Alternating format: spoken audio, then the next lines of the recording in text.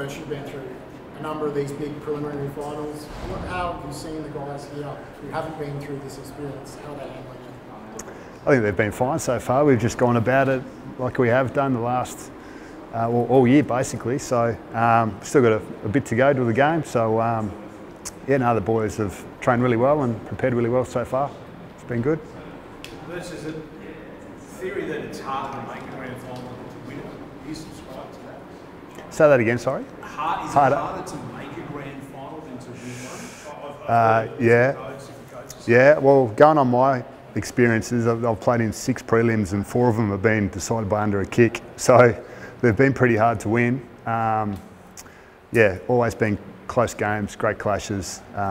Both teams are throwing everything at each other. So yeah, they're tough games, they're tough to win, and look, we're just privileged to be in this position. It's great. To saying that, what about the week off? Is that a benefit then, that you're seemingly fresh? Yeah, I think so. It can only help, I think. Means we get the extra week off, get some more miles into our legs, train really well. And it's great for me, being an older guy, get to freshen up a little bit. So yeah, it's good. Have you had some of the young guys come to you and sort of ask you for advice in playing in these big games? Yeah, a couple of them have. Just asked me questions about what it's like and all this sort of stuff. But I think the guys handled themselves really well last week against Richmond.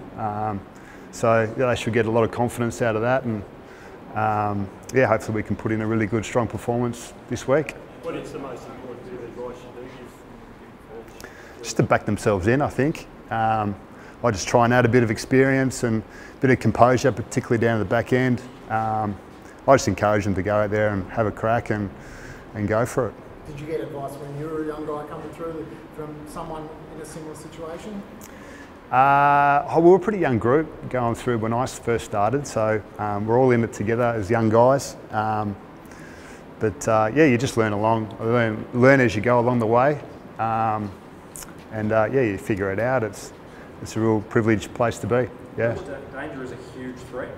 Did you spend any time on him, or how did we shut him down if you don't? Yeah, I'm not sure who'll get in. We'll go through Geelong in a bit more depth over the next few days, but yeah, we all know what he's like. He's dangerous, he's powerful, crashes packs, he kicks goals. We saw that on the weekend. So yeah, we'll have something up our sleeve for him, but yeah, we'll delve into that a little bit more in the next couple of days. What would a premiership mean to you up in your career?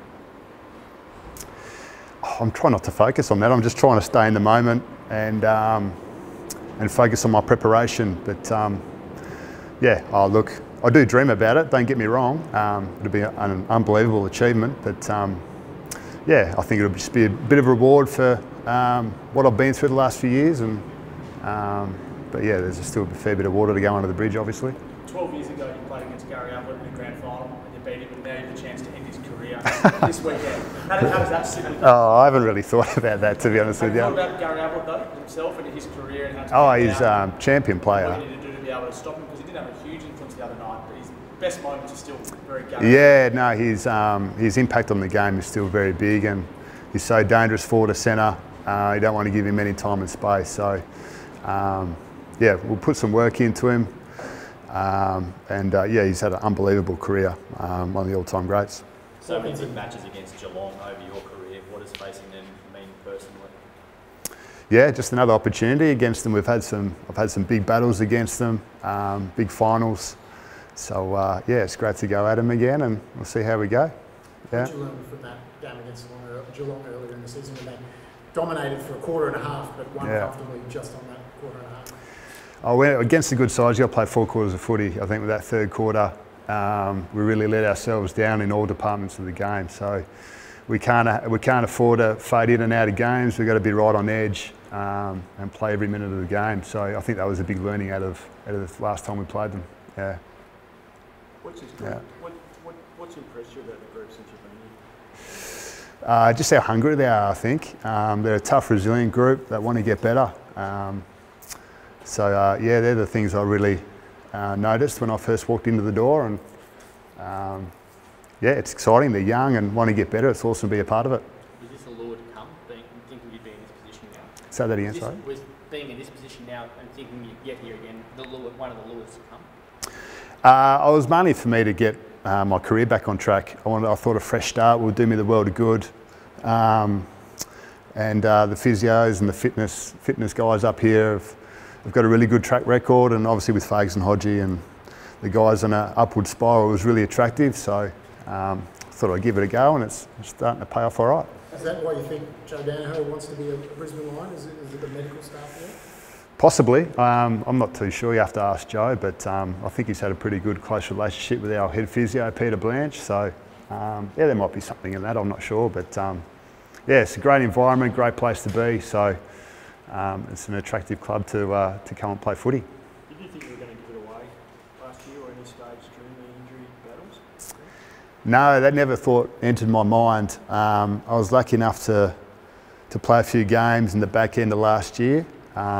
Albeit I was underdone, I felt as though I still gave a bit and showed that I could still play the game. So I thought with a full pre-season and some more work, yeah, it would put me in good stead, and I'll be able to play some good footy. So just really proud of the fact that I've been able to get my body really strong and resilient again, and I'm able to back up each week, which has been great. At the start of the season when you joined up, there was about 4 of us. Yeah. It's a world of difference here, isn't it? Have you seen that through the season of how things are changing at the club and around the club? Yeah, no, it's great. As I said, it's a great place to be around. We're building, it's exciting.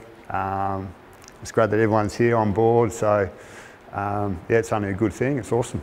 Yeah.